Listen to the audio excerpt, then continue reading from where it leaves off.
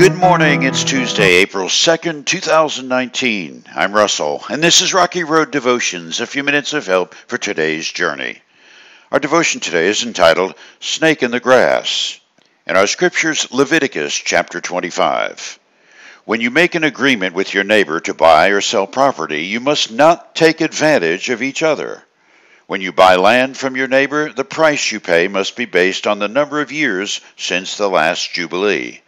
The seller must set the price by taking into account the number of years remaining until the next year of Jubilee. The more years until the next Jubilee, the higher the price. The fewer years, the lower the price. After all, the person selling the land is actually selling you a certain number of harvests. Show your fear of God by not taking advantage of each other. I am the Lord your God. If you want to live securely in the land, follow my decrees and obey my regulations. Then the land will yield large crops, and you'll eat your fill and live securely in it.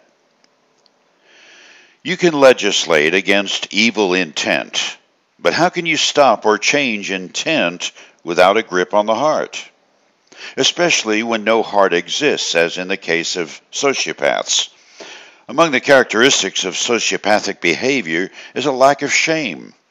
If a person is a true sociopath, then he or she will feel no remorse about hurting others, lying, manipulating people, or just generally acting in an unacceptable way.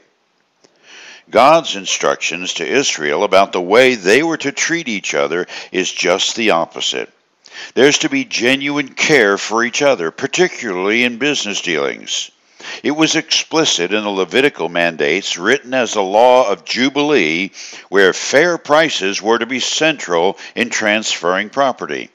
As such, there could be no lying, no truthful hyperbole to promote one Hebrew over another. But some people will find a loophole in any law. And that's why the law is something God designed for the heart as opposed to the courts. Someone who breaks the law of compassion, withholding fairness and restraint of personal gain, is being sociopathic, taking every advantage over his neighbor rather than loving his neighbor, and thus not loving, let alone fearing, God. That being said, sociopaths need to be loved also. In fact, a key diagnostic in recognizing a sociopath identifies a lack of love as a factor of abusive parents in the early stages of a sociopath's early years. This law of love is something tied to the quality of life we lead, whether you consider an individual or the entirety of humanity. In Leviticus, God describes the impact that integrity and fairness will have on a culture in terms of whether we will have enough to eat. Loving your neighbor means everyone has enough. Taking advantage of anyone is what a snake in the grass does, and it makes sure some will go hungry.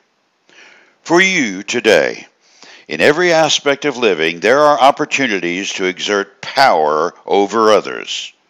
Godly people do not slither. You chew on that as you hit the rocky road. Have a blessed day.